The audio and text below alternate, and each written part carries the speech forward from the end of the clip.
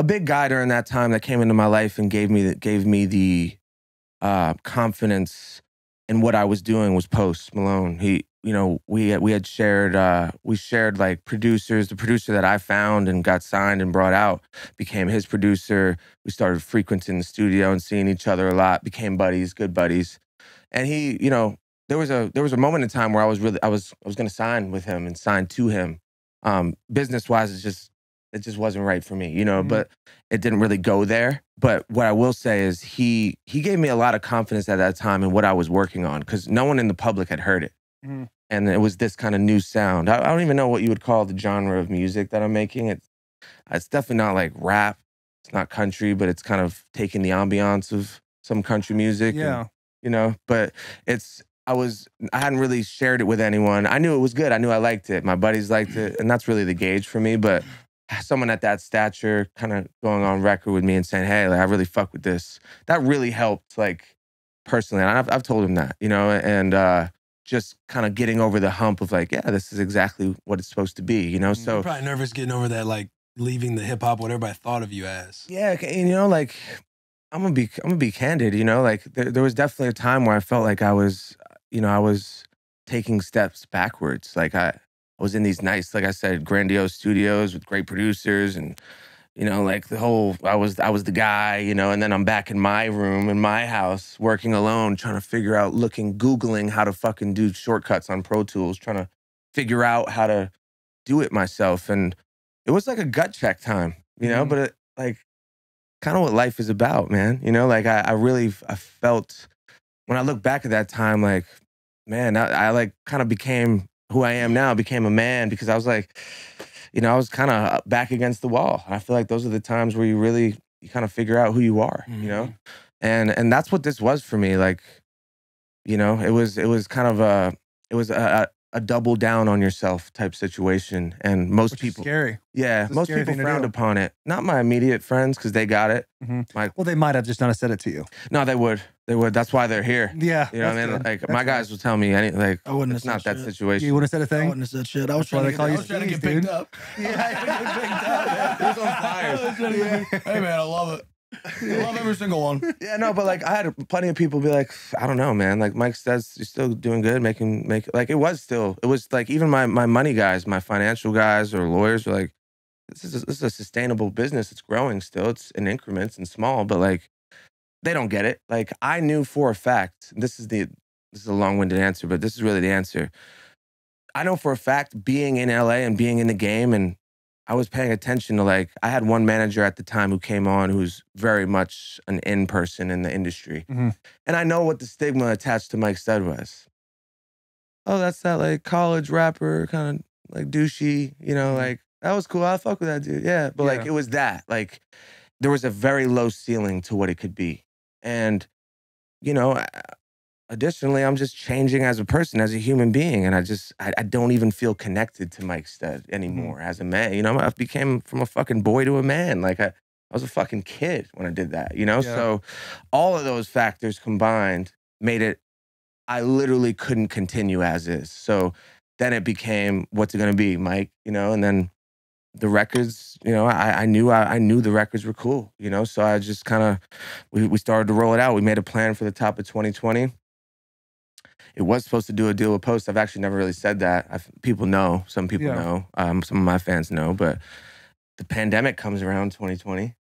And, like, I'm supposed to go out on tour with him. He's not touring, you know? So it kind of made this, it kind of almost forced the hand. Like, I'm just going to do this, rebrand myself, and we can reconvene on that idea when you later. say it didn't align from a business standpoint, that's what it was? Yeah, because it was, like, kind of the contingency, and, like, the most appealing thing to me was, like, getting out. Like, the opportunity I'm giving skis, right? Justin Bieber did that for Post. Like, Post had a few records out. Bieber put them out. He's just singing to arenas full of people, you know? Yeah, Post killed him. And Post is just an outlier talent anyway. Like, he didn't need Justin Bieber to do it. Justin Bieber just saw what he was out of the gate. Put him in the audience. And said, fuck, let's go, you know? Yeah. But that was kind of the idea. Like, the biggest thing I needed from him, yes, we have some songs together too. Now, getting them out is another thing, being an independent artist and him being one of the biggest pop artists in the world. But we have one incredible record that I think if I could get out, it would be my first true hit, you know? So that's still on deck, you know? But yeah, like the pandemic kind of forced a hand, and I really thank God that it didn't happen the way it did, because you know, we're having such a good time running the business and doing it the way we are. And now that the numbers have grown, when you have the ownership, like there's a lot of cool things happening, and it can be really lucrative in a way where I'm not necessarily having to get exponentially more famous to make exponentially more money. Yeah. I'd rather have less fame, way less fame. The fame's the least cool part for me.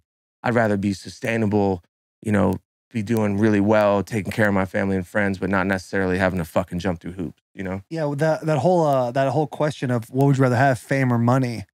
It's a difficult question at times, because the first thought is money, but with fame you can monetize that to make it money. True. You know what I'm saying? Fame in turn can be money, and that's really when we talk about the record label paradigm. That's what they're doing. That's the commodity exchange. We're gonna make you so much more popular and notable.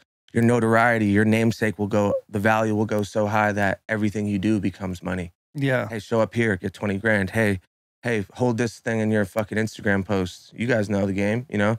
Like everything becomes money as your notoriety goes up. Right. For me, I'm just not that type of dude. I don't really fucking, I'm not mad if you come up and say hello. I'll be the guy to talk to you all day, you know? But hey, how are you? I'm not, hey, how are you? Give me How are you? What's up? I'm gonna give you a hey, how are you back, you know? But I don't really necessarily want to do a bunch of bullshit. I don't care about attention or fame at all, really. And actually, if I take inventory of how I feel, I don't even really feel comfortable. You know, like it's not what gets my rocks off, you know? I love going out on stage. That's different. Yeah. You know, like there's a connection there. These fans are there for me.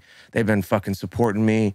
I made this music. They connect with it. That's awesome. Yeah. You know, that's different. But I'm talking about going on this talk show and doing this, you know, and doing that. Like, it's not what it is for me. Right. You know, it's not what it's about for me. Boys. Yeah, no I'll do all question. that. This is Bussin' huge. With The Boys. Yeah, this is right probably here. making more famous than anything. We have massive numbers now. I'm going mainstream after this. Yeah, and there's no question. Yeah, you With, been. Go ahead. My Oh, fault. sorry. I wanted to ask that one question about you and Post having an album together. You don't have to talk about like the necessary hoops you have to jump through, but like what are hoops that you have to jump through when you're an independent artist with the biggest pop star in the world?